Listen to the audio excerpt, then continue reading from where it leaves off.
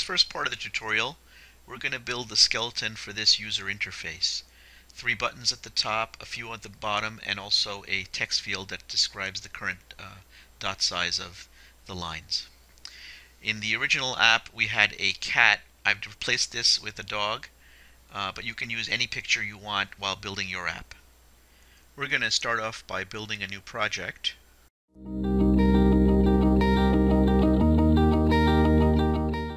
And we're back with a fresh new project. I'm using Android 2.2 for this particular application, and it's a much nicer design environment than the older Android Studio 2.0.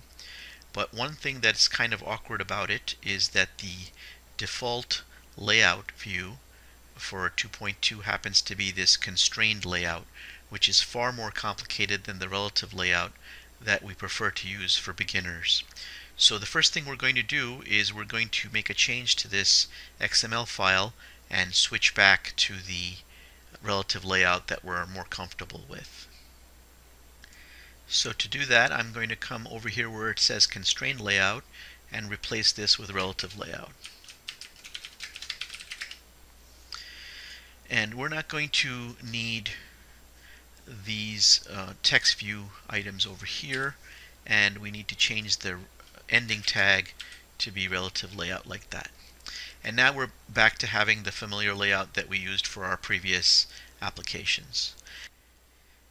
Now I've clicked on this design button to switch to the WYSIWYG design mode, and we're going to start off by putting some buttons up here and some buttons at the bottom of the screen.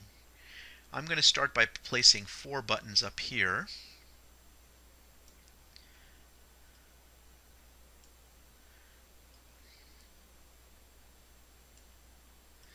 And what we're going to do with these is we're going to put the red, green, and blue, and we're going to put the erase button up here, and then down here we'll put in the controls for controlling the line thickness.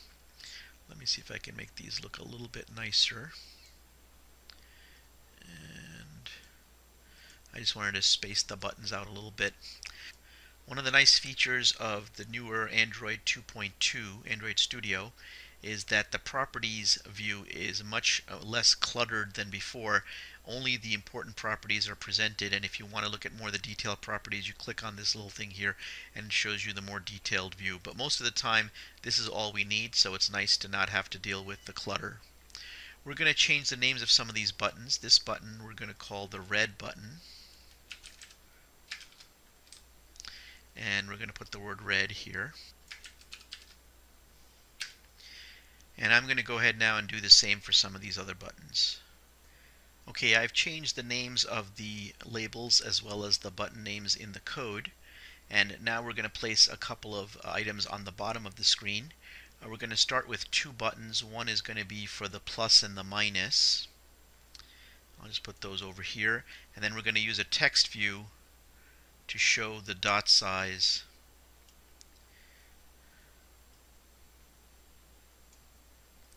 like that. Okay, I've gone ahead now and changed the button labels, and we've changed the text here to default to say dot size.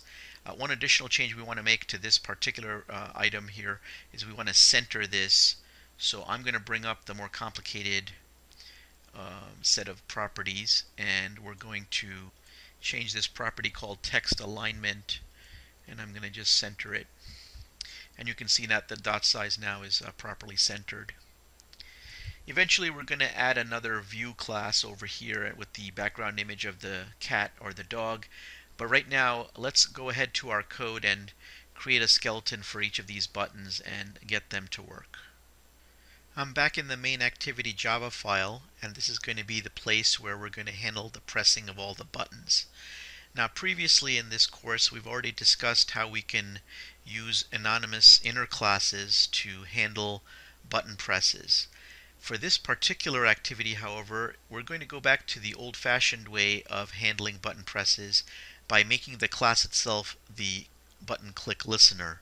The reason we're doing this is that for our user interface, you can see that the screen is going to have a large number of buttons and other widgets on it, And the job of the main activity file here is almost entirely going to consist of dealing with these buttons.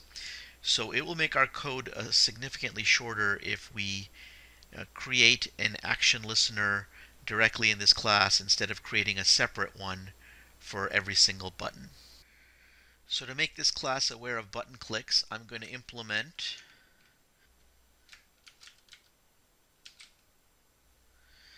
Now you can see that I have two choices for on-click listener, and one of the other annoying things about the new Android 2.2 is that the top one is not the one we want. We want this one for the view class. And now we're going to implement the methods. And we're going to put all our action handling of the buttons in here.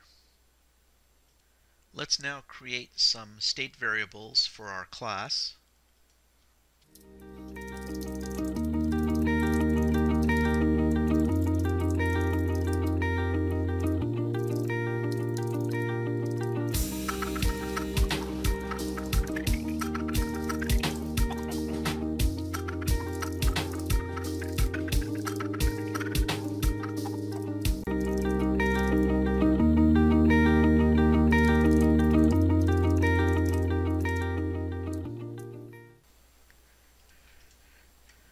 We're now going to take each of these Java variables and associate them with their corresponding layout variables.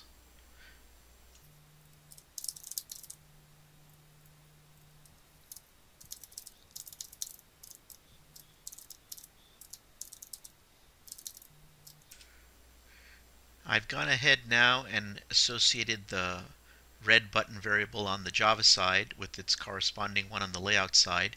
I'm going to now do the same thing for the other buttons. As you can see, I have added associations for all the other buttons now as well. And here I have declared that the current class is going to handle each of the on-click listeners for these buttons. The next thing we're going to do is we're going to set up the Java code to handle this text view. Okay, I've gone ahead and associated the text view .size with its layout variable, and I've put a note in here that after we set up the view class, we're going to have to put a line of code in here that's going to allow us to initialize this value on the screen as soon as the app initializes. For the final part of this tutorial, we're going to develop the switch statement for this on-click listener that's going to get called every time a button is pressed.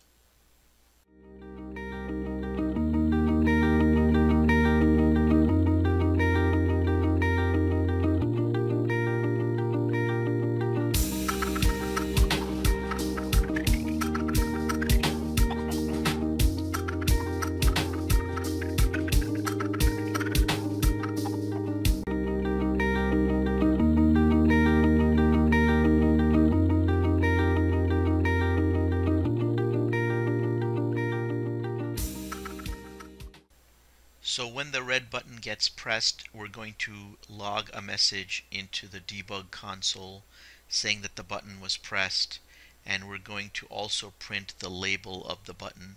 In this case, it's going to print the word red, since that's what's written on the button label. Up here, what we've done is we've created a temporary button to figure out which button got pressed. And now what we're going to do is we're going to take this case structure and we're going to repeat it for each of the other buttons. Now we're in a position to test the skeleton of our code. As each button gets pressed on the screen, we want to make sure that the corresponding button label is printed on the debug console. So let's run our app and see what we have so far. The emulator is now running, and you can see that the screen shows the 4 buttons on the top and the 2 control buttons on the bottom. And if I press the red button, you can see I get a message showing up here saying that the red button was pressed.